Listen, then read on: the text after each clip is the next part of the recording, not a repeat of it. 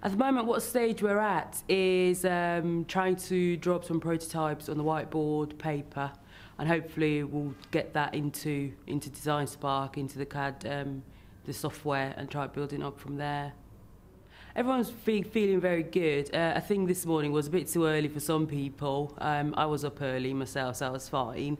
A couple of people are not morning people at all. But round about now, everyone's had a couple of coffees and everyone's ready to go. I think before lunchtime we'll get somewhere and have at least one of our components.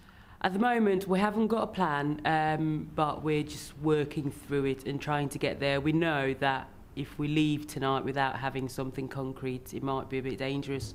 So I think everyone's got that at the back of their mind and just trying to work towards the end goal.